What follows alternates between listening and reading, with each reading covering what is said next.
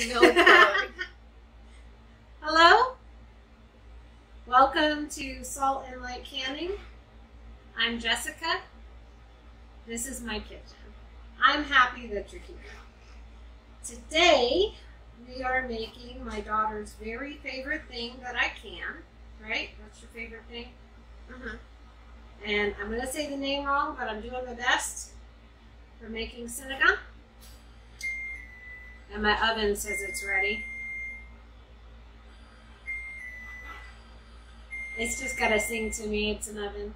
You know, I'm so blessed. I had this old stove for so long. It was a glass range, and my wonderful husband, it got broken. And my wonderful husband went and searched and found a great deal on another stove. And since we had the gas hookup still behind the oven, he was able to give me a propane range and oven. And it's just such a blessing. I'm so thankful. But anyway, not the point of this video. Today we are making sinigang. And sinigang is a meat and vegetable soup with a tamarind broth. And so to make that and to can it, I need to cut up our beef and get it kind of trimmed up. I don't want tons of fat. So I'm going to cut up these roast.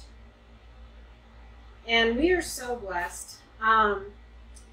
If you ever get the opportunity to buy your meat from a local rancher, I cannot recommend it enough. You get high quality, and the flavor is completely different than anything you'll buy in the store. So much better. But also you get this security of knowing where your food came from. And to me, that's huge. You know, I got to talk with Edith about how they raise their meat and what they do. And it gives me security and confidence for my family. So, highly recommend if you ever get the opportunity, because like, I really don't have the space to raise a cow, but she does. So if you ever get the opportunity to work with a local rancher to buy your beef, I highly recommend doing it. Like I've said before, I don't think we can ever go back.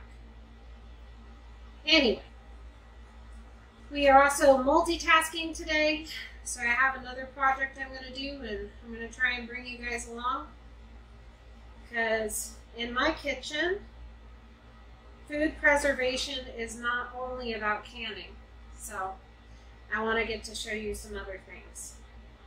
Anyway, I'm going to get this meat all cut up into little bite-sized pieces, and I'll be back when we're doing something else. Alright, 3, 2, 1, action. You're such a Alright, I have our meat all cut up and I trimmed off a bunch of the fat. So I'm going to put these in the oven probably like, I don't know, 10 minutes or so. And we're going to start chopping our vegetables. I have a big soup pot for canning because I don't see the point in small batch canning. Obviously, if you're just cooking for yourself, or you're just cooking for you and like one other person, please do what you think you can get through in like a year, maybe 2 years. I know that I made a pot this size last time, and Hannah went through it in a couple months because that's how much she likes it. So, look at how much food you eat, what type of food you eat, and then you can estimate how much you need to make for a year or 2 years. I've said several times, I keep the food in my pantry on a 3-year rotation. So my canned food, I am perfectly comfortable with eating a jar that's been jarred in the jar for 3 years. If you're not, then obviously don't can the way that I do, okay? Please do what you feel safe and comfortable doing. Now, anytime I go and take a jar out of my pantry, I check the seal, I check the date, I look at what the contents of the jar. If anything looks off, or the seal doesn't seem quite right, or if I open it and it smells funny, we don't eat it. I throw it away. Because to me, my family's safety is more important than whether or not, than the work or whatever I put into putting that food in the jar. And sometimes, you know, things happen. You can get a faulty lid, you can get a false seal, things happen. So check your canned goods and make sure that whatever you're canning and whatever you're doing for your family is still safe to eat. I can tell you with pickled products, if we let them stay on the shelf, like we didn't eat them right away, I would be perfectly comfortable eating them for as long as the lid stayed sealed. We don't really have that problem. We go through our canned food in a reasonable amount of time. However, if there's something I can that we don't go through, number one, I probably am not going to make it again. Or number two, I won't make as much because obviously it's not something that we enjoy. And that doesn't mean it doesn't taste good. It just means that it doesn't work for how we're cooking. And that's okay. So, let's get these vegetables chopped up and get them in the pot.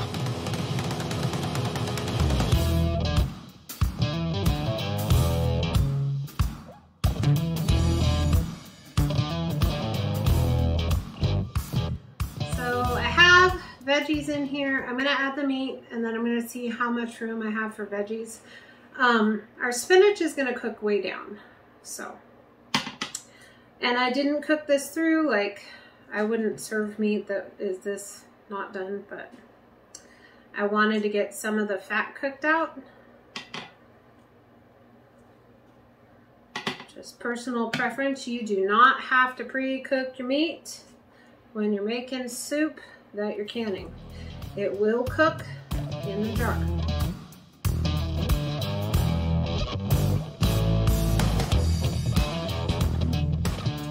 Our pot's on the stove and I have water in it. We're gonna start the stove. Now our goal here is just to get it heated through. I'm not trying to cook everything, I just want it heated through. And remember, our spinach is gonna cook down some, and so are our green beans a little bit. So we'll get this mixed up. Now what we're going to do is add our tamarind soup mix, or sinigang mix, or sour soup mix, or whatever kind of mix you call it. It's tamarind soup mix. With as much water as I put in here, I think I need at least 4, maybe 5. But we'll taste it and we'll see. If you are using a soup mix in canning, you're going to want to read the ingredients. I make sure that there's nothing like sage, because sage really can make your food taste bitter. Make sure there's not like milk powder in it or cornstarch. So if something wouldn't be like safe to can, check your soup mix and make sure it's not in your soup mix, because again, we need to be about safety. For me personally, that does not mean that I have to follow a recipe to a T, but I am going to make sure that what I'm canning is on the list of things that are safe to can. So, here we go.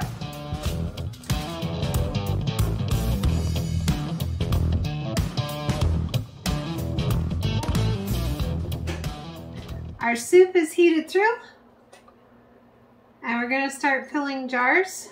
Rule of thumb is we need to fill our jars about halfway. I usually do half to 2/3. I know that's not the guidelines, but that's what I do. Please do what makes you feel comfortable. but we're gonna fill our jars about 1/2 to 2/3 full of solids and the rest liquids. So here we go.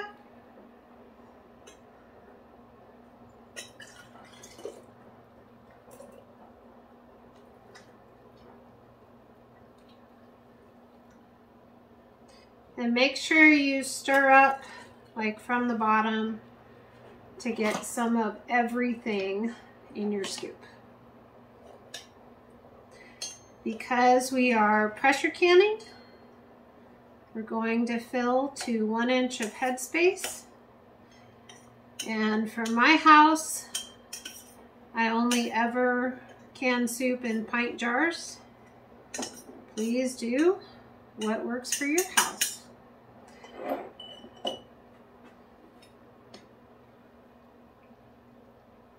I can tell you, Hannah can eat a whole jar of soup or more by herself every day, because she really likes it. Now my vegetables are still raw. Everything's still raw. I just got it hot all the way through.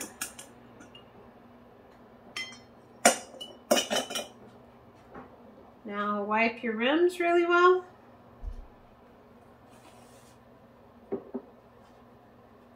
Make sure nothing is going to interfere with your seal. Then I line it up. You do not have to. I absolutely have to, because it'll make me nuts. You don't have to.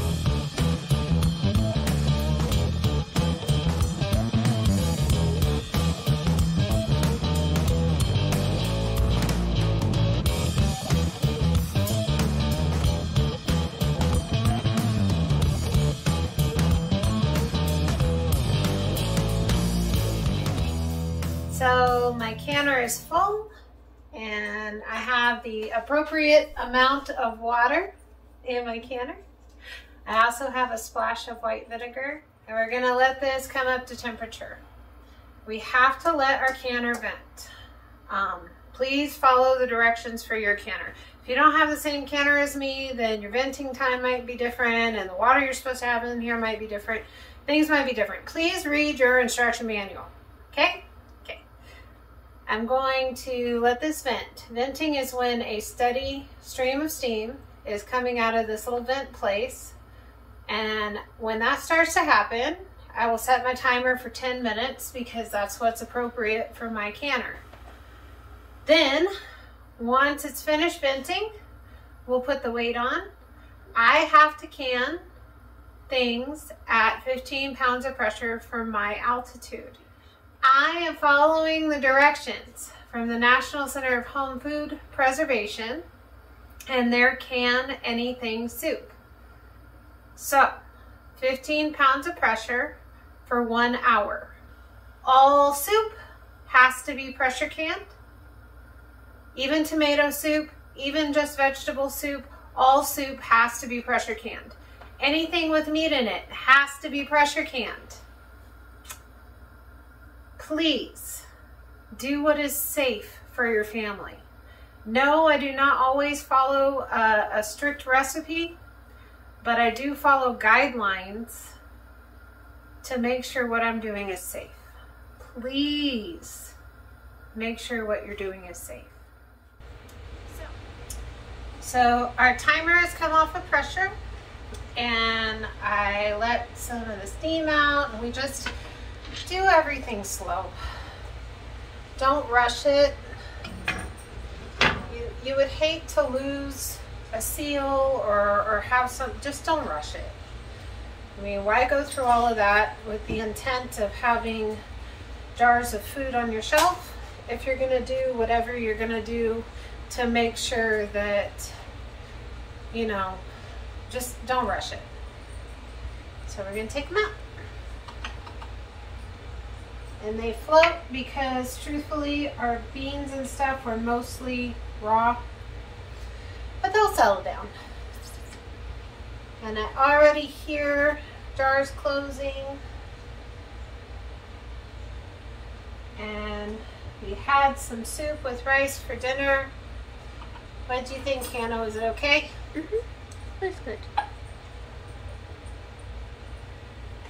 And they're still bubbling and doing their thing, so there's no reason to rush getting anything out of the canner. Because legitimately, if you rush, your soup is going to evaporate right out of your jar, and you're not going to see it. And you're going to stress about what happened with your headspace. And it just really is that you were in too big of a hurry.